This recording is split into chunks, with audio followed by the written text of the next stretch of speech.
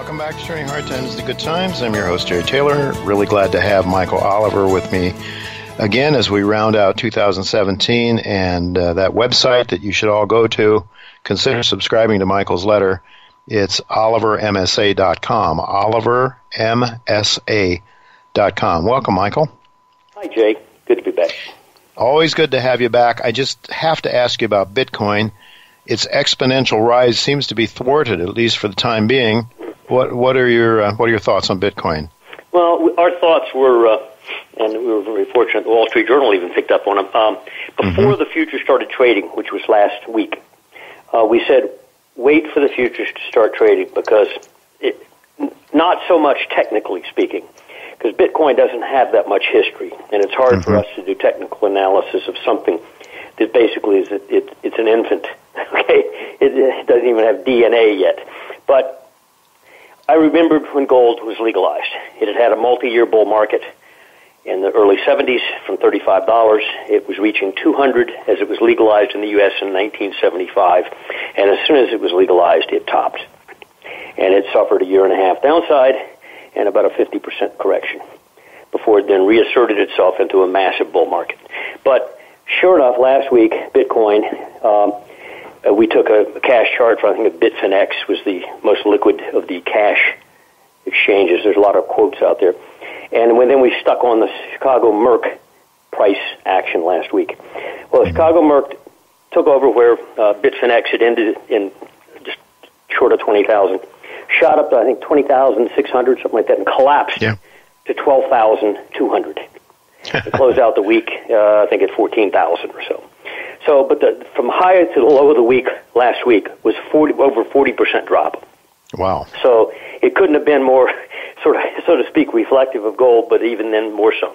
Why? Because there was a venue for people who might want to short it in a way that they could feel comfortable, know it's a mechanism that works, it's a surefire thing, the futures market, and so forth. So that brought in the other side, the guys who said, listen, this has gone too far. Now the question is what happens in the future, and I don't know. There's not a lot of technical history for us to develop trend behavior off of, to study the momentum of. Anything we do would be short-term, pretty much. And I suspect that in the long run it will survive. One or more of them will survive as, valid alternatives to fiat currencies. And that therefore it's a wake-up call, so to speak, that especially the young generation, the millennials, have just discovered that you don't have to be a government to have a money medium of exchange. So, which is a rude awareness for a lot of people, especially the central bankers. So if these things take root over the next few years in terms of percentage of global transactions that occur with cryptocurrencies, they become a threat to the monopoly currencies. So that'd be interesting. Yeah, it sure will be. I mean, I'm sure one of the things that Bitcoin can do is move wealth, move money around, and do it with less friction. And so you eliminate the middleman, and I could understand why the bankers might be nervous, wanting to get a piece of that action, if not own it completely. But we shall hope that they're not successful. At least that's my editorial viewpoint. Well, that's interesting that this is almost the same kind of decline percentage-wise as gold had back in when it shot up to 850. Yeah, but it exactly, and gold was more protracted, although it was, as I recall very vividly, a very fast, rapid smackdown too from 850. I mean, it was just at 850 only very briefly. So very interesting though, because that's the next bull market. Yeah. I was talking about the one that peaked in 75 at $200, and it came down to 103. That was but it peaked when futures were legalized, and that made sense. If you step back and look at it, but. Meanwhile, gold's doing good this week. I think we're gonna see you for the third time this year, very possibly, Michael. You called that within a whisker. You came within a whisker of your line in the sand 2 times before, bounced off, and never had to go neutral. And it looks like maybe that's gonna happen again. Yeah, I think this week sort of put its elbow up over the shoulder of the curb stone, and I think that the sell-off you saw over the last month or so is over. The issue now is, well, what does it do now and at what speed?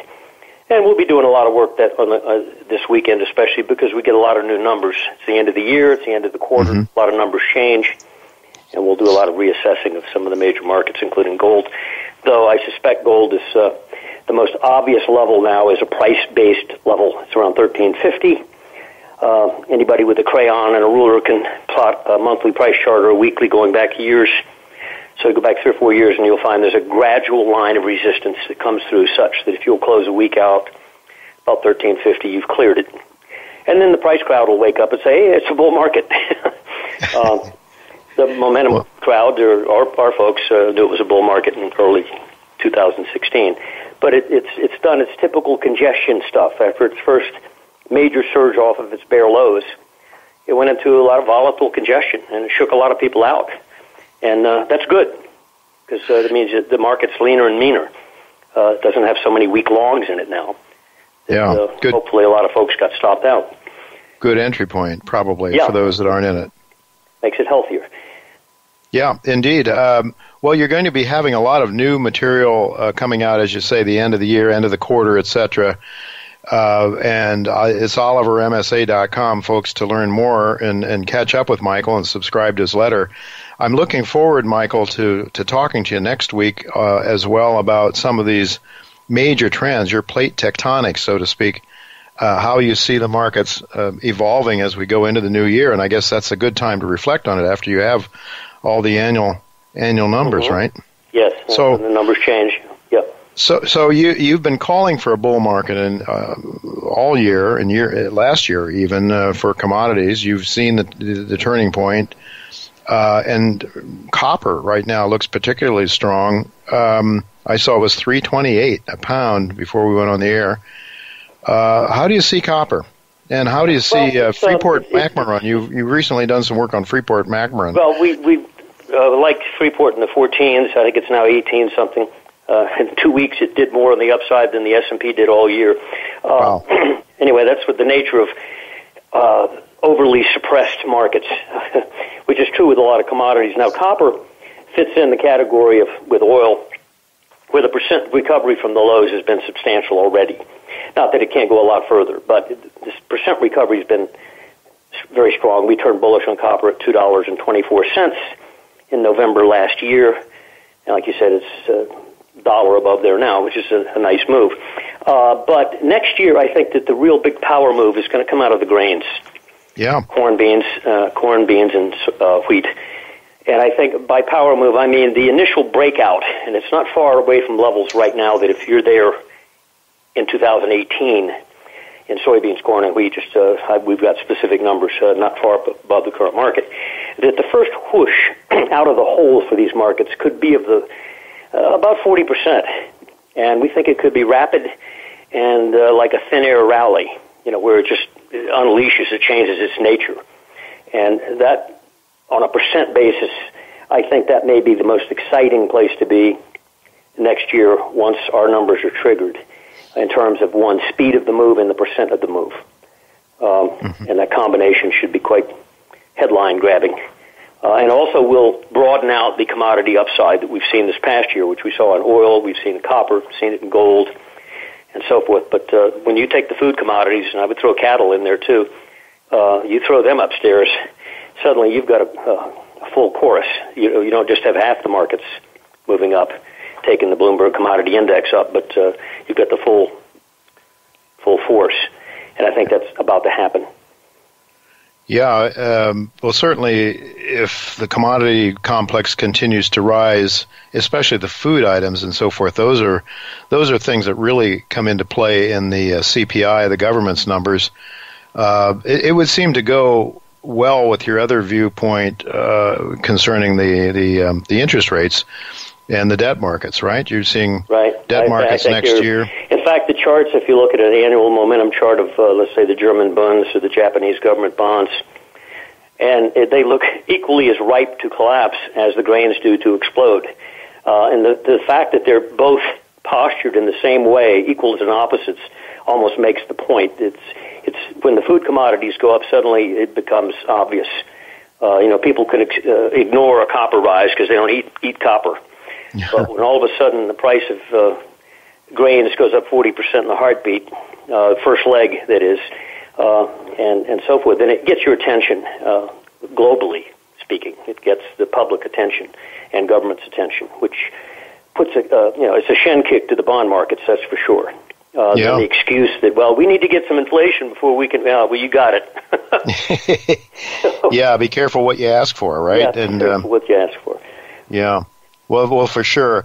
On the commodity play, I mean, one ETF that you've talked about before, and I think you've just recently done some more work on it, is MOO, M-O-O is the symbol. I guess it's it's agricultural chemicals agricultural as well as industry. grains. That's the beauty of it, and it has really launched this year. We went long at the same time we went long EEM, the emerging markets, back in January, and MOO has had a heck of a move. I can't tell you exact percent right now, but MOO is comprised of not the commodities themselves, but companies that service the agricultural industry, everything from Monsanto to the fertilizer companies. Even Deere Tractor and so forth, but things that are related to servicing the agricultural industry. And these stocks didn't wait for grains to take off before they went up. They had a big move this year. And I think it's, in effect, a forestatement of what, some investors see as what's coming in the grains themselves. I think it's a forewarning. So, we like that sector of the stock market, and we think you could probably be long the MOO, the agricultural industry stocks, as a basket, although we like the fertilizer stocks more, particularly potash, which we went long a while ago, and be short the S&P simultaneously and make good money on the spread. Where you're effectively market neutral, so to speak, but you're betting on the difference widening, where MOO is favored and S&P is disfavored. Right, so you could buy MOO and sell and buy SH, I suppose. ETFs, that'd be one simple way to play it. Yeah. Well, anyway, I'm looking at MOO now, and I see it was trading starting the year about. I guess this is a 52-week range here. It was at 51.09 a year ago. It's at 61.54 now. So pretty good move. You think it still has a lot more to it, possibly? I think it does, but it will have downside with the market because it is part of the market, so to speak. It's not totally separate. Therefore, if the S&P dropped, 7-8% at some point, which we actually kind of think might happen in the first quarter, I wouldn't be shocked that MOO pulls back, about half of that. But again, what you're betting on here at this point in time is not the net trend of MOO, but the spread relationship. The spread, right. These stocks, just simply, if the S&P goes into a bear market, I don't just mean a quick correction, but an actual bear market, that MOO resists it quite well. And especially so once the grains get moving. At that point, it'll give MOO even more solidity, if you know what I mean. So I like that as a spread right now. Yeah, it makes a lot of sense to me. Michael, with about a minute left, just getting back to Freeport-McMoRan, do you think that one has got some more on the upside? It's made quite a move already this year. The easy money's already been made, perhaps. No, I don't think so. I think the breakout you just had that took you up to 18 plus from our breakout point was 14 on momentum, and you've just surged to 18 rapidly. I looked at it this morning, and with an attempt to come up with an idea of where might its first major objective be, and I could easily see it seeing it double from here before you do anything substantial in terms of resistance. In the next 6 months or a year, perhaps? Well, I don't know about that, but in the next year or so, and that is a stock I would not treat as coincident with the S&P. While the MOO might back up with the S&P to some extent, spreads still work favoring the MOO. I think that something like Freeport-McMoRan wouldn't even care what the S&P is doing. Yeah, could be. It's got gold and copper both. So yes, right. We'll have to leave it go at that, Michael. Thank you so much. I look forward to talking to you next week if you're available and give your outlook for 2018 on the major plate tectonics. So thanks again for being with us. Always a pleasure having you, Michael.